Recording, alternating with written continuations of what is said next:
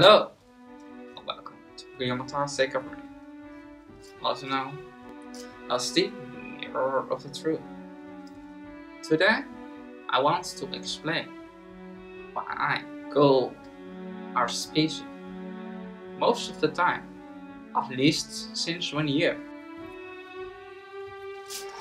hominids and not humans, and why the word people and human are, in contrary with popular opinions, not interchangeable.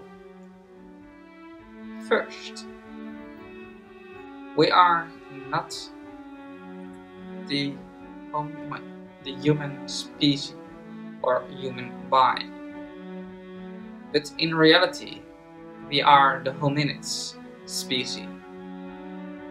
That is our trait, that's our species, the Homo ridiculus. Many call them the Homo sapien, but I disagree with that terminology, because Homo sapien means the wise ape, when in reality we are nothing more. It's foolish. We are clever maybe, but we are not smart. Clever in our schemes, but we're not going to even live in harmony with each other. According to the etymology, the word human and humane are interchangeable. If human means kind, compassionate, friendly, respectful, or merciful, etc. Third, since most non-privileged animals are more humane than we are, and therefore more human, etymology-wise.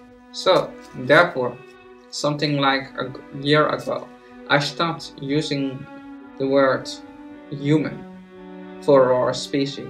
So, in my opinion, the word human and people are also not interchangeable, so as I say in this video when we begin.